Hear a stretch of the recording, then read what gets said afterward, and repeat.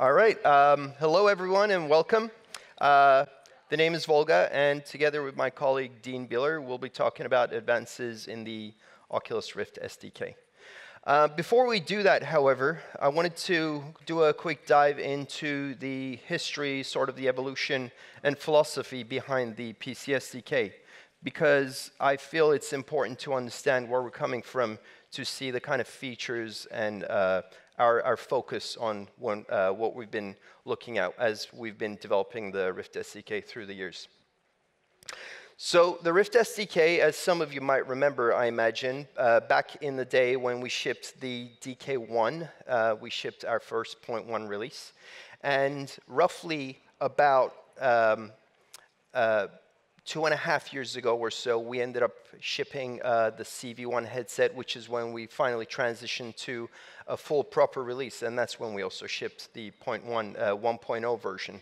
And currently, we are shipping the 1.30 version, and we are actually in the process of shipping the 1.31. And if you do a quick back-of-the-envelope calculation, you'll find out that that equates to about a point release every month or so. And one of the reasons why we keep updating the SDK as well as the runtime quite rapidly is because we are looking at striving to have a healthy VR ecosystem. To have a healthy VR ecosystem, we need also healthy and productive app developers that are creating the high-quality content that are also doing them in shorter amounts of dev time. To achieve that, we need the developers, you guys, to be able to focus on that thing that makes your application unique, fun, and engaging. And to be able to do that, that's where we come into play. We're taking on the role of creating those things so that you don't have to, where if every developer needs it, we will end up creating that technology so that you don't have to rehash technology. And to that end, over the last 4 years or so, we've shipped quite a number of features that we've been talking about, things like from the very early days of doing chromatic aberration correction to more recently starting to use adaptive GPU performance, real-time latency and prediction, all the way to some of the most recent things like async space warp, and even adding the DX12 and Vulkan support. And maybe also, just as important, we've been every step of the way shipping all of these features right out of the box with our Unreal and Unity engines. And actually, speaking of that, I was curious to see a show of hands of how many people here directly code towards the UE4 and Unity engines as opposed to using the native SDK. Could I see a show of hands? Cool. And who here is directly coding to the native SDK API?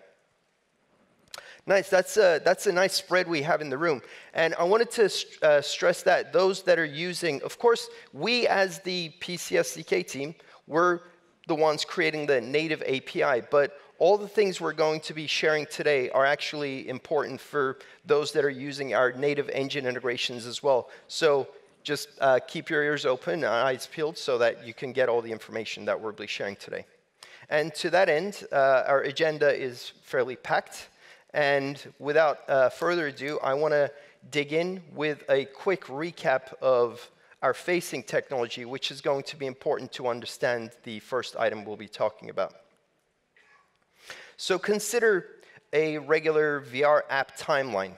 And in particular, in the Oculus case, you have the Oculus compositor running every frame, trying to start a little bit before vsync and trying to complete its work just before vsync ends up happening.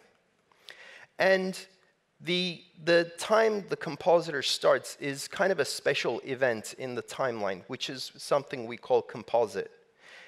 The compositor, because it resamples the HMD pose, effectively the rotational latency you see in your VR application is going to be dominated by when the compositor can start its work, because that's the point it will start to do the time warp calculation. And it's trying to eventually show that image to show up on the screen, which is what we call the photon time, or when the display starts to eliminate those photons so your eyes see it. So effectively, this time gap is the rotational latency gap. And then you also, of course, have your VR application running on the GPU. Again, it's doing a certain amount of work, trying to complete all of its work just before the composite time happens. And of course, the GPU work done by the application is being generated by the CPU workload, which is generating all the draw calls. So the flow diagram can look something like the arrows you see here. The positional latency in this case is mostly going to be dominated by when the application's CPU workload starts, because in pretty much most of the applications, the app will first sample, again, the HMD pose along with the controller poses before it starts generating the draw calls. And again, the phase sync time that is being monitored every frame is this little section called the buffer gap, which is from the point when the application completes its GPU work to the time when the composition is about to start. And phase sync is constantly monitoring this little gap and trying to adjust that time by using the delay that we purposefully put in when the application calls OVR submit frame. Or also, we recently announced that we now have an OVR end frame call as well. So phase sync ends up changing the amount of time the app CPU ends up sleeping so that when the app CPU wakes up, it will have just the right amount of time to complete the work before composite happens. Since applications from this diagram, you realize, should not really actually care about vsync time, we can drop that away along with the compositor and solely focus on what the app CPU and the app GPU are doing. So again, focus on the positional latency up above. And in this case, if we were to compare the workload in this particular sample with an app that is doing a lot less work than usual, when we schedule for something like that, the positional latency will effectively go down because now the app CPU and the app GPU can both start later in time and closer to composite time.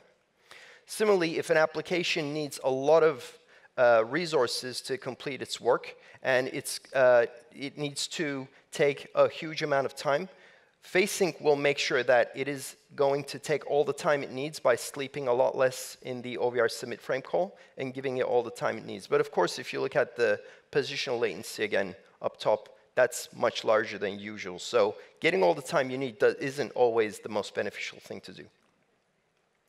So a quick recap of phase sync is that it minimizes the positional latency by making sure that the app gets all the time it needs, but it pushes it all the way close to the end. And it works in complement with ATW and ASW, which are async time warp and async space warp. So while phase sync is lowering the positional latency, async time warp is lowering for rotational latency. And when async space warp kicks in, the application is going to go down for the Rift CV1. Instead of 90 hertz, it's going to go down to 45 hertz. And phase sync becomes aware of this so it doesn't try to schedule the application as if it wants to start up every refresh rate of the panel. And one of the cooler features of phase sync is, of course, the fact that it's always active. It's transparent to the developers as well as the users. The instant the application starts, it actively is there trying to adjust for the start time of the application. So knowing all of this, now we can start looking at adaptive compositor kickoff. You can think of adaptive compositor kickoff as the feature that is focusing solely on the compositor timing. And in this case, again, we had pointed out that the rotational latency was strictly bound by when the compositor starts off. The primary goal of adaptive compositor kickoff is to prevent the compositor from dropping frames, which effectively is going to cause jitter. And the secondary goal is to make sure that we can decrease our rotational latency as much as possible. The way we achieve this is by pushing the compositor to start as close to vsync, whereas the primary goal is to pull the compositor as far away from vsync as possible. But when you consider the fact that if the compositor were to finish over the vsync point, and that would cause dropped frames and consequently jitter, our primary goal is always trumping our secondary goal. But when you start implementing a feature like this, there's a lot of considerations to take into account. For example, the preemption quality can differ between different operating systems or the kind of CPU and the GPU you might be using. For example, it's no secret that Windows 10 has better preemption than Windows 8 and 7, and yet another reason to step away from those the older OSs. Also, your application might be doing, or rather, the PC itself, given that it's a multi-tasking environment, might be doing something else on the side other than just running the application, the VR application you're trying to run. And you end up running into potential CPU and GPU contention. And again, Adaptive Compositor Kickoff is aware of this. And also, the application, the VR application specifically, might be submitting a lot of variable amounts of workload to the compositor, maybe a huge number of layers. It might be also simultaneously trying to composite Oculus Dash, which is running at the same time, and each of those layers could have different qualities, causing a variable amount of GPU hit. So these are all the considerations that Adaptive Compositor Kickoff needs to look into. And you can think of this feature as quote-unquote face sync for the Oculus Rift compositor. Effectively, Adaptive Compositor Kickoff is looking at that feedback gap, which is the time difference from when the compositor completed its work to when vsync is about to happen. And it constantly is adjusting the start time of the compositor so that the compositor gets all the time it needs without going overboard.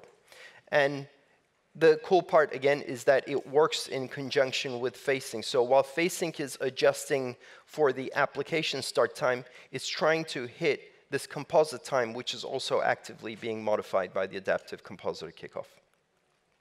Effectively, the end result is that it helps mitigate poor performance where you might have a not-so-stable system or a slow system. But on the flip side, if you have a really good, extremely stable system, then you'll actually get better latency and better performance out of it. So the cool part is we actually shipped this feature about a year or so ago, and we were able to do that because the feature itself is transparent to both developers and users alike. And the key metrics here are the fact that we saw a huge decrease in the number of dropped compositor frames with this feature, especially with lower spec PCs. And with high spec PCs, we actually saw about a 2 millisecond drop in rotational latency, which compared to our previous method that we were using. And if you're curious about how this thing is working under the hood, you just want to see it in action in real time. As a developer, you can always query for this variable that we expose in our OVR PerfStats API. But if you, even as a consumer, you just want to see this immediately, you can bring up our perf HUD using the Oculus debug tool and navigate to the compositor render timing, and the graph on the bottom right-hand side is going to show you how much this feedback gap is changing and how the compositor, Adaptive Compositor Kickoff is trying to minimize that. And you can also go to this link to get more info on all the different things we do actually show in our perf HUD along with this particular feature. Next up, I wanted to talk about a feature that maybe doesn't get a lot of attention from some developers, and there's also some mystery that I wanted to dispeckle. Some of you might have heard of sRGB. It's pretty much the industry standard color space used for a lot of real-time applications, specifically on PCs and consoles alike. And it's mainly used for 8 bits per pixel. And the cool part of sRGB is the fact that GPUs have native support, both reading from such textures as well as writing right out to them with the raster operators. And while we also would like to make use of sRGB, there are certain issues when you try to use sRGB in VR. sRGB, the way it was originally proposed, the images you see in sRGB color space are meant to be seen with a certain room brightness. And if you think about an HMD, where when you put it on, it's pretty much a light-locked environment, and it can even be darker than a movie theater. And you also combine that with the fact that OLED panels that are used in HMDs can show extremely deep dark blacks. And as the user keeps looking at those deep dark blacks, their eyes start to adjust for that darkness. The end result can be that you start seeing color banding in some of those dark levels. And we've seen some users complain about these issues. The quick solution is to basically use one of the 2 high-precision formats that we provide in the SDK. namely the 16-bit floating point or the 111110 floating point format. If your application doesn't need the alpha channel, we'd highly recommend that you go with the 111110 format because it has the best quality to performance ratio. If you quickly do the math, you'll realize it fits nicely into the 32-bit bits per pixel size. And the way you would use this is basically after you do your tone mapping, if you happen to have HDR tone mapping in your application, instead of writing that out to an sRGB buffer, you would just write that out to one of these two formats. And then what happens on the other side after you submit those frames? Well, our Oculus compositor takes those frames. We clamp it from the 0 to 1 range. So you shouldn't expect us to apply any kind of HDR bloom effects. But we do keep using that high precision that is between the 0 to 1 range. So effectively, we take that data and we temporal dither it over the 90 frames per second, so with the noise, the effect practically becomes invisible. And I wanted to point this out because we've seen some developers who were kind of confused as to whether or not our panels were 8 bits or 10 bits or 12 bits, and I just wanted to make sure that folks are aware that this is actually what's going on under the hood. And speaking of temporal dithering, I wanted to go a little bit deeper into that and how not only we do it and how you might be able to do it as well. So for those that might not know dithering, here's a quick, perhaps exaggerated version of it. If you look at the high precision nice gradient on the right-hand side, the more you start decreasing the color precision, if you're not doing anything intelligent behind the scenes, you'll effectively get something that looks like the image on the left-hand side. However, even some of the most naive noise implementations can start to give you something that looks a little bit better, like the one you see in the middle. And that actually has the same color precision as what you see on the left-hand side. And then the temporal aspect is that you start to change that noise pattern every frame, and next thing you know, it starts looking a lot like what you had on the high precision end. So this works because our HMDs are running at 90 Hertz, and it's practically invisible. And the way you can do this for your own application is by applying the temporal dither in your own application and then just submitting us the sRGB buffer. This is effectively going to help you save bandwidth and performance down the line compared to, say, the 16 bits per channel implementation. And the way you would go about doing this is, again, after you do your HDR tone map, you first do the sRGB gamma conversion and then go through the temporal dithering algorithm that I'll be quickly showing in a bit. And then after that, you write them into the sRGB buffers instead of an HDR buffer, and that's what you submit to our compositor. Here's a quick look at the kind of noise that we would recommend. It's called a triangle noise, and instead of applying your noise between the classic 0 to 1 level, we'd recommend that you go from the -0.5 to +1.5, and I'll share a bit how you can achieve that. But the nicety here is that if you think about how the noise profiles change from one step to the next, when you let them overlap by half a step, when one step's noise level starts to decrease, the other one starts creeping up, that allows you to get a constant noise profile, so you don't get anything that looks different based on the step level. And I wanted to also briefly share and show how simple this can be if you wanted to implement it in your own application. So a quick look at some shader code. This would be the entry function into the temporal dithering logic, where you inject a tone-mapped sRGB color into this function. And as the triangle noise happens to be a simple double call to a 0 to 1 range, you just add them together, you bias it by half a step, and then you get the new -0.5 to +1.5. And the randomization or the noise function itself is something that you guys might have come across if you've done some noise patterns in GPUs where you needed some kind of random number generator, and it looks something like this. We'll be sharing these slides later as well, so no need to take notes right now. I wanted to also reference a few other tech talks or references that you can look at later on your own spare time, namely the Limbo and Inside Graphics talks where they do a deep dive. And the Plated folks at GDC do a really nice in-depth review of all the different, not just the visuals, but also the reasons and the math behind doing these kinds of things. Also, the image I had just shown you from the noise pattern is from a shader toy example, and you can go to that on this link and start messing around with it yourself right there in your web browser.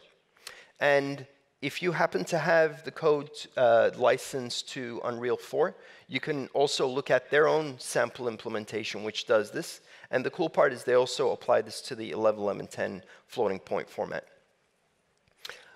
And also, about a year or so ago, when we saw that Elite Dangerous folks had a lot of this banding artifacts, we actually reached out to them specifically to see if they might be able to inject some form of temporal dithering into their scenes, because their deep dark space scenes showed a lot of banding as the luminance levels were gradually rising.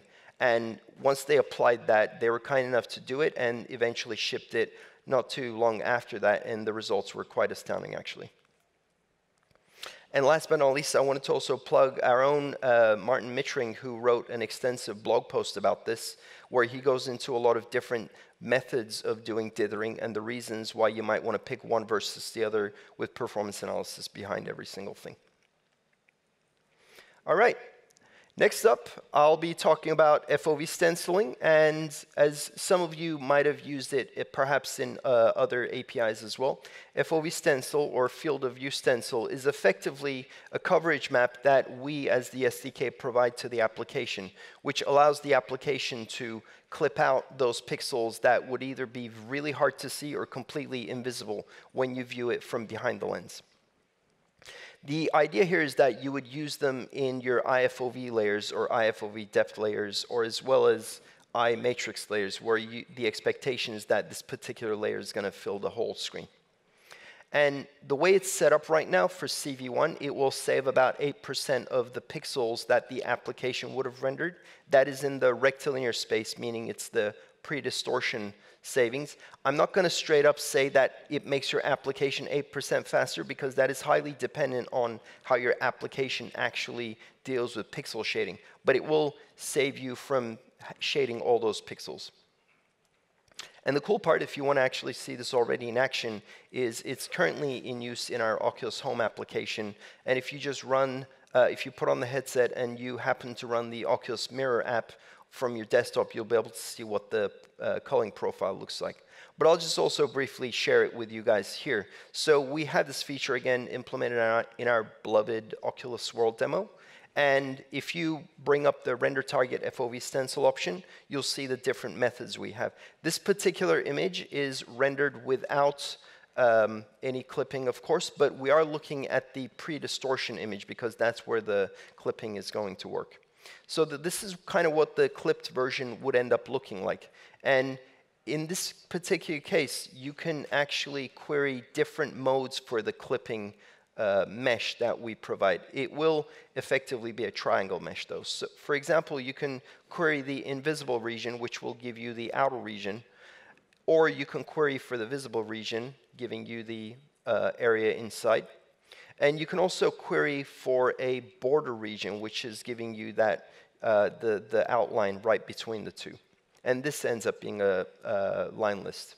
And last but not least, you can query for a visible rectangle. And this is particularly useful if, say, your application is trying to render a mirror on the desktop and you don't want to see that clipping FOV stencil. This quad is going to give you that area you can use as the maximum size before you end up bleeding into the clipping region. The API is fairly simple.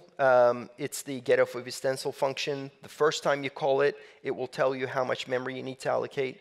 And the second time you call it, it will actually give you back your index and vertex buffers. And one cool aspect of the API is that it will actually customize the mesh based on the different properties you provided. So if your application happens to render to a different FOV port, you can provide that, and the mesh will be customized to work with that particular FOV port. So a few usage tips to make sure you get the most bang out for this feature is to make sure that you render it either into a stencil or a depth buffer. That is going to help you rely on the fast and early rejection of the pixels before they even make it to the pixel shader. You might have heard of features such as hierarchical Z, hierarchical stencil, Z-call. These are effectively hardware acceleration features that different vendors have built that are there to help you avoid even running the pixel shader.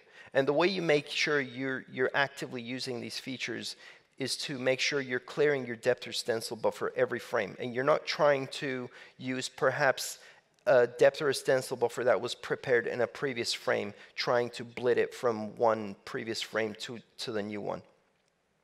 And you want to also make sure that you avoid modifying your depth and stencil in a pixel shader as much as possible, because that is effectively one of the ways you can accidentally disable this. Here's a quick sample use case. For example, if you have your mesh queried as an invisible area and you're trying to render it into a depth, the way you would approach this is by first clearing your depth buffer to the far clip value, and then you would render the stencil mesh to the near clip value. And any 3D object you render in between the near and the far clip will get properly clipped out by this invisible mesh. The trick here is also that you want to make sure that you're using this clipping stenciling mesh for your full screen passes. Things like if you happen to have a deferred rendering engine, you definitely want to use this in the gbuffer combining pass. Or if you happen to have any kind of depth of field or bloom pass, you want to make sure you're using it there as well.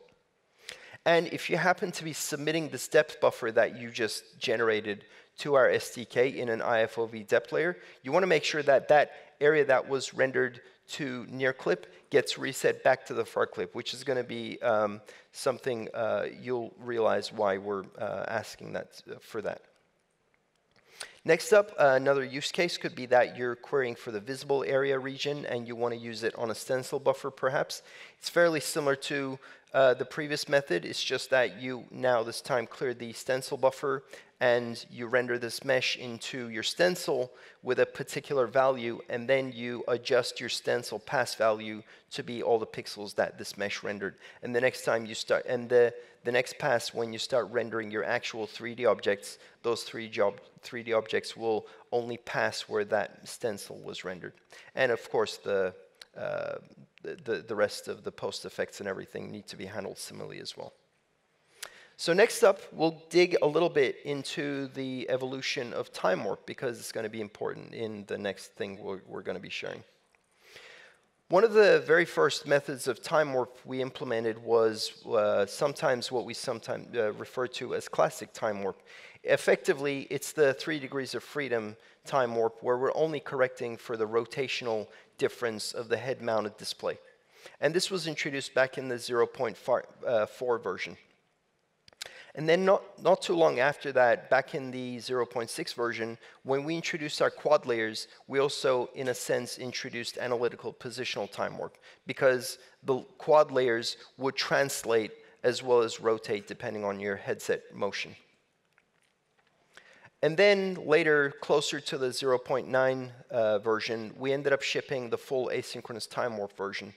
This is effectively, as a lot of you might already know, a feature where we make sure the compositor is always using the last available frames provided by the application. So if the application were to drop frames, the compositor ends up smoothing out the motion by taking the last available and properly time warping it to create that smooth sense of motion. And depending on the kind of layer that's being used, the 3 versus 6 degrees of freedom ends up being interchangeable. And then back in the day, around the May 2015 time, with 0.6, we actually shipped a depth-based positional time warp solution. There were some interesting Reddit posts where people were liking the results, and it actually has some really nice benefits, just like analytical positional time warp. Instead of using mathematics to calculate the depth, we just end up using the depth that is provided by the application's depth buffer. The cool part is that this feature was fast, and it was very little GPU hit. The downside, unfortunately, is that we actually did subsequently remove it from the next version. And this was mainly because we didn't have asynchronous time warp implemented at the time. And positional time warp comes in really handy, and it really shines when the application is actually dropping frames to see how it can smooth both motion as well as rotation. So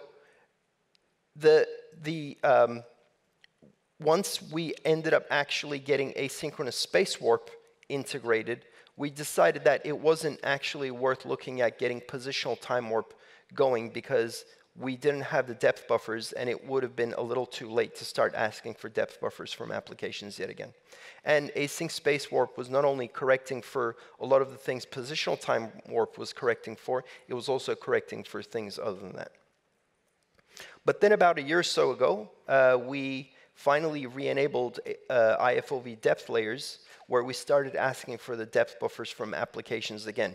And this happened because we introduced Oculus Dash, where we're doing depth composition with applications. So we figured, is there now a reason maybe that we should introduce our positional time warp feature again? And to talk more about that and other features, I wanted to bring Dean Beeler up on stage. Thank you. Thank you, Volga. Yeah, so I'm really excited to talk about async space warp, ASW 2.0.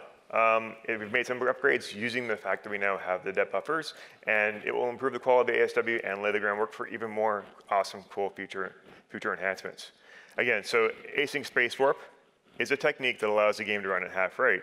That's really important because the GPU, the CPU, these are all scarce resources on the system, and so if we can kind of cut in half what the system is using, all the better. It's not a perfect technique. Obviously, people talk about ASW artifacts. I see them on Reddit. I track them down. And ultimately, ASW does correct for everything that async time warp can't.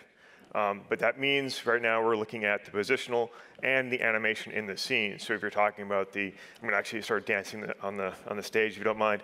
But with ASW, it accommodates for everything as far as moving, actually the head in space, people in the audience.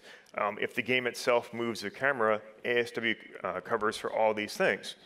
Now, positional time warp only accommodates strictly for head movement, not even for this head movement, just lateral or within the world movement that as a user walks around. But PTW, positional time warp, cannot accommodate for the actual animation. That will still judder with positional time warp, which is one of its downsides. But it's possible to combine them, which leads us to ASW 2.0. When an application provides depth to us, we will leave the accurate prediction of the head movement to positional time warp. This corrects for all head movement and places the world right exactly where they'd expect. Then ASW is only accommodating for the animation and the in-camera movement, in-world movement camera animation. When depth is also, a good point too, is transparency. With the case of positional time warp, how you render and write to your depth buffers will be somewhat varied. And depending on what your level of transparency, that will leave something for ASW to take care of as well. In the case of depth being submitted by your app, if you actually provide depth, PTW will always be on. So now the apps will have the lowest latency perceptually that they possibly can. Everything will be locked exactly where it belongs in the world. And then, as we switch over to ASW, that hitch can be very natural and very automatic, and ASW will start picking up for at the half rate all the animation and in-world movement. Here's a very dramatic demonstration of ASW. Now, this has been slowed down quite a bit, and I did actually want to collect a video that would be visible from all the way in the back of the audience.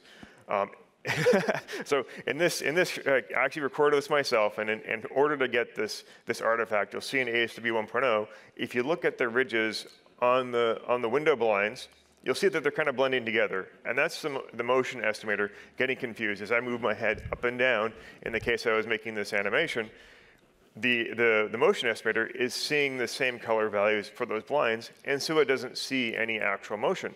And in the case of ASW 1.0, you get this sort of artifacting, and this is pretty common.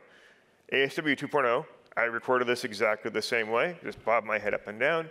But because we had the depth, as ASW was monitoring the scene, it didn't see any motion, and that's right, because it was only my head that was producing the motion. The end result is, if you give us depth and we run ASW, you should see a pretty dramatic improvement in the quality in the animation and far fewer artifacts. On that point of depth, since we're now wanting using depth from the applications, we're going to have to take into account several considerations as to how we composite particular pieces of the scene. There's actually a whole bunch of rules. I'll try to make these as brief and as to the point as possible. But if you think about it, we have quad layers, we have cylinder layers, we have IFOV layers, and we have headlocked versions of each one of these. So you can headlock a quad that's used for a HUD as you're looking around the scene. You can headlock a IFOV layer if you want to blank out if you want to do a fade or something like that to a solid color, you could use a headlock layer there. So the rules here are headlock layers are technically and in depth composited on top of everything. That's as though that they're stuck to the near plane of the user. So if you think of the depth of any headlock layer, boom, it's right there.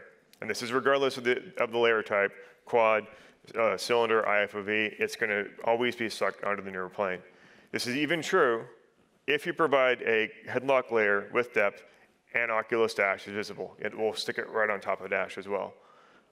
In the case of you have multiple headlock layers, they'll be blended in the traditional pre-multiplied alpha that we do. So it's painters if you have a whole set of these that are being submitted. Basically, the recommendation here is, yes, you can submit them. Of course, don't change what you're doing. Just remember that when Oculus Dash is reporting being visible, it's probably a good idea to hide them because you will be rendering over top of Dash. The next set, the non-headlock layers, have an interesting set of rules all of their own. In this case, quad and cylinder layers are composited at their own depth. And what we mean by that is they're actually computed via ray tracer. Effectively, we can compute mathematically where the Z values are for each of these quads and cylinders, and they're computed inside the compositor. The IFOV depth, we basically sample that depth buffer that you provide to us, and we'll place it, we'll do our best to place it in the world. This is really important because since the quad and cylinder layers have their distance computed, and you're submitting a layer that has depth that's independent of these quads, it's very likely that you can run into the problem of Z-fighting. This is actually a fairly common thing that I've seen where you render something and you assume that it's at the same depth, but the problem is the quad might be just subtly closer to the user. There's also issues around actual repositioning and positional time warp and latency. And this will lead to Z-fighting between the quads or cylinders and whatever is in the real world. Finally, the IFOV and cube map layers behave as though they were set to infinity. So if you think about a 360 video, you'd probably want to play that in an IFOV layer. In that case, it will project at infinity, and orientation time warp will be the only thing that applies there. This is what we have here is a video of how the X-ray effect, or a series of animations showing the X-ray effect with depth submission and Oculus Dash. Before was just the actual apps rendering. Here is Dash, and here shows the X-ray layer on top. If visible, the Oculus Dash is composited separately, so we actually run it in its own pass to compute everything that Dash needs, and then we combine it in a final pass with the application itself. What this means is we'll use this to compute the X-ray effect. And this X-ray effect you can see here in this image, where there's just a light version of what's behind Dash, or sorry, what's in front of Dash, and that way that the user can still use the UI and still interact properly with what they're doing in Dash.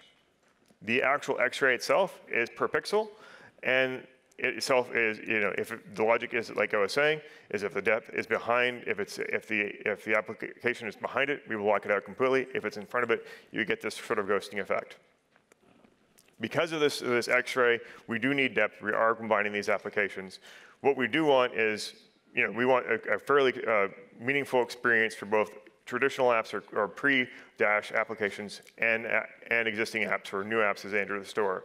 So you'll get backwards compatibility or effectively be sent into the void if it's either shipped before Dash was released or it's not marked as focus aware on initialization. That is to say that if your app doesn't, if you can still not submit depth, but mark your app as focus aware, and we'll still composite Dash over top of it. We'll just follow the rules as I just previously explained. If you don't have any of these flags or it's an older app and it hasn't been whitelisted, Oculus Dash, if it's visible, will hide the VR application. You'll get the void. And when Dash is not visible, the apps layers are sorted in traditional submission order. Effectively, all those rules that that have been explained for depth and for focus-aware apps do not apply for applications shipped before Oculus Dash. This allows for all the apps that are in the store. They don't need to be updated. They'll simply behave as they did before, but upgrading will extend the new behavior to them. One more feature I'm really excited to talk about is related to the hybrid applications we announced here at Oculus Connect. This is a desktop and Windows swap chains. What this allows users to do is very low latency capture windows. The current VR applications, if they were to capture a desktop or capture Windows, have to do quite a bit of work if they want to get the data of the application, of the non-VR application into the VR world. They have to copy each window. They have to contact the desktop window manager from Windows, set up all those sort of swap chains, do all the copies, and then finally submit in a new architecture swap chain. There's a whole bunch of unreliably in this path. Windows has a limit on the number of actual desktop duplication sessions you can have going. It wastes resources. It's highly latent. You don't know if you miss a frame, if that will be translated into the app. There's again timing inconsistencies. So as users interacting with that 2D window, there may be some inaccuracies when they're doing. We have CPU and GPU contention. And these are all issues that we knew we were going to run into in working with Oculus Desktop in Dash. Ultimately, we were able to ship this, and we did it with very low latency and not that much fuss. Here's how we announced it last year. Again, the old way was do you have to do all these copies? Now, the feature we used for capturing windows within Dash is also going to be extended to regular applications. We actually be able to provide an HWind or HMonitor. These are system-wide handles that the Windows is already familiar and already uses. And you'll be able to take these handles, submit it as though it were a regular texture swap chain, or basically rather than the texture data itself, you just say, show me this HWind, show me this HMonitor. And automatically within that layer, could be IFOV, could be a cube map, could be a quad, the actual window contents will become available there. This is to note to say that you're not going to get the data of that window in your application anywhere. It'll be completely transparent to the application, but we'll have it within the compositor, and it'll show up in front with low latency for users.